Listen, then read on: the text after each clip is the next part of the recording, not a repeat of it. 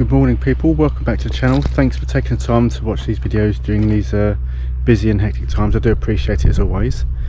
Today I am at the lovely Fanbridge, or North Fanbridge, because I'm here at the Essex Powerboat School to come and do a radio course. But I just thought I'd quickly show you what it looks like out here before I phone and let them know I'm here, so we can get on with the course.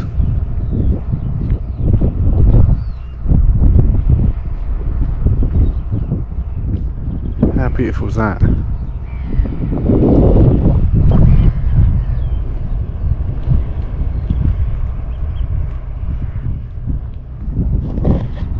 Anyway, I'll check with you later, tell you how it's going and see if we can do a bit of filming as we go. Speak to you soon. So we're going over to where the little rib is, parked next to the boat there, so I thought I'd film as we go and look at these lovely boats.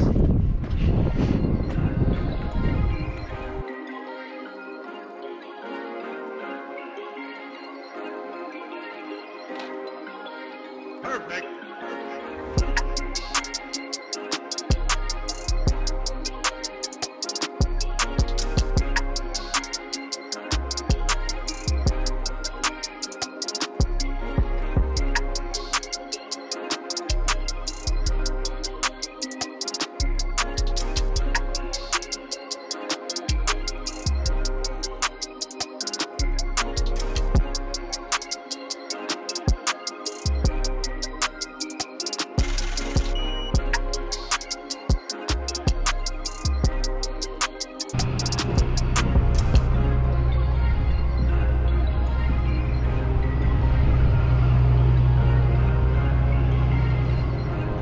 We're going to be on this, it looks like.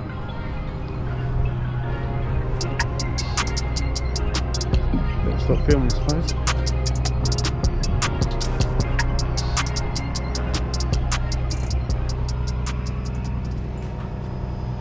Morning, Pete. Apologies for the noise, it's lunchtime. I just thought I'd show you our classroom for today is this excellent Sea Line F43, and it is lovely.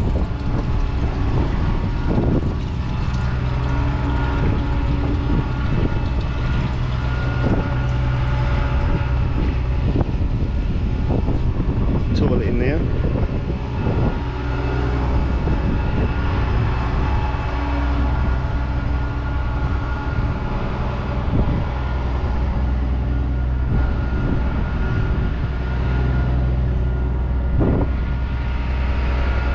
And that's the rib they use for doing the Powerboat Level 2 course.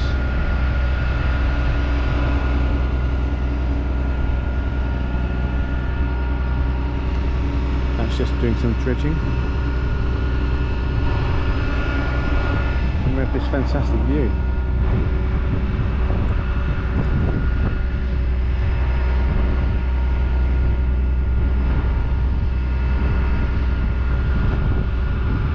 Been on one of those prestige 500s at the boat show, but it used to be at XL.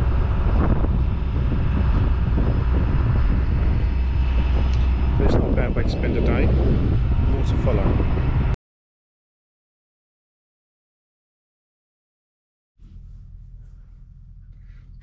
Now if I look at my radio, you can see several buttons here, and the buttons are pretty similar on all of the devices. So you have your distress flap where you can send out your maydays. You have your channel 16, so basically as soon as you move to any other channel and you press 16, no matter what channel you want, it'll take you back to the emergency channel. You have your calls, so you can do your ship to ship, your individual calls if you know the MMSI number of other boats, and obviously your high and low, which you can change the signal strength. And you have pretty much the same buttons here, so you have your scanning up and down in terms of channels. So if I switch the radio on, does a system check, and it will always then revert back to the distress channel number 16. And what you can see hopefully right up there, up here, if I go really close, you can see it says high. So you have these high-low buttons, so when you go to any other channel it switches them automatically to low, because obviously for your emergency channel you want to go to high, so make sure you transmit at the most strength so you've got the most chance of getting through. So if I go to this channel 6, which is ship to ship, you can see if I go really low it automatically defaults to low. I'm not sure if you can quite see that there. Not all of them, not all ship radios do that, but this one seems to. It's low ranks LVR 250. But again, I've done my ship to ship call. If I press 16, it takes me back to the distress channel, so again I'm listening out for anything else while I'm here. If I want to find out my MMSI number, menu, and you're going to have to check this on your own individual radios, but then I'm going to be going down to DSC setup. I'm going to find my MMSI number here, so if I click on that it will show me that, and then I can exit that. And you can also set up groups, so if you're doing a shared group, in which case the number of the MSI would change. You'll have 2 zeros at the start of your MMSI number, and if it's just 1 0, it's usually a shore-based radio operator, or station as they call it. If you need to do your, so as I say, Draft, this is Dover Coast Guard, you are good readable, channel 16, over. There we go, so that's already live, so you can hear that. But again, if you want to, as I said before, if you want to do your Mayday, it's lift the flap and press the red button, you'll get beeps, and then you'll give your scripted response as to why you're calling a Mayday, and I'll put a clip of what that, or a page of what that needs to look like in that official call. But if you are doing a Mayday relay, you wouldn't be pressing the distress button, you'll be doing a channel 16 Mayday relay call.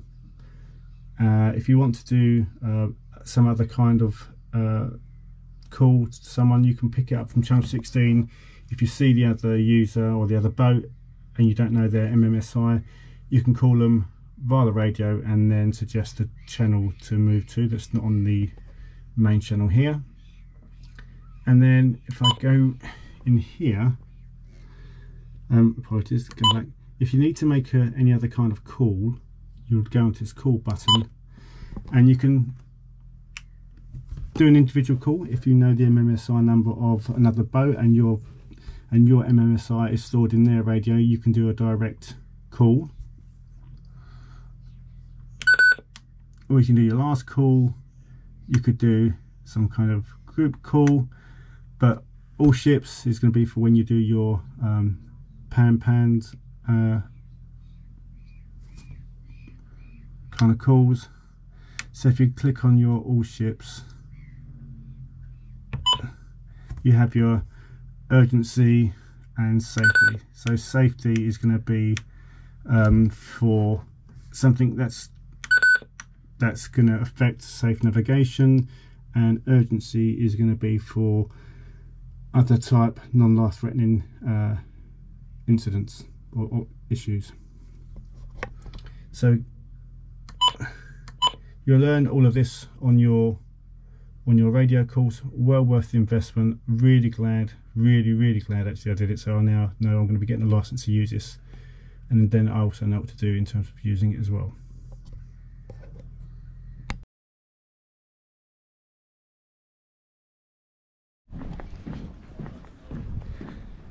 So we started at 9:15. It's now 5:15. We've done the exam and we've done the assessment with a separate instructor, and passed. So paperwork's done, and it should be something coming back soon. But let's have another look at these boats before we go home.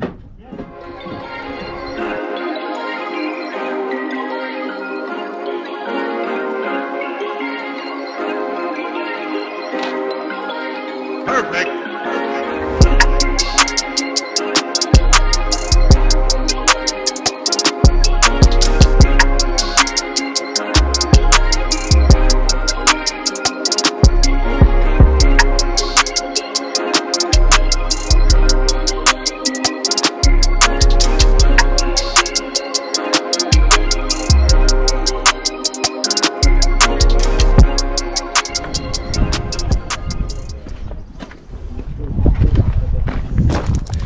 So that's it, all done. So now you have to wait for the license to come through. Thanks very much for watching this video. As always, I do appreciate it. If you like the content, please do let me know. Any questions, let me know. I'm not the expert, but I'll try and help. Otherwise, see you on the next video. Take care, bye bye.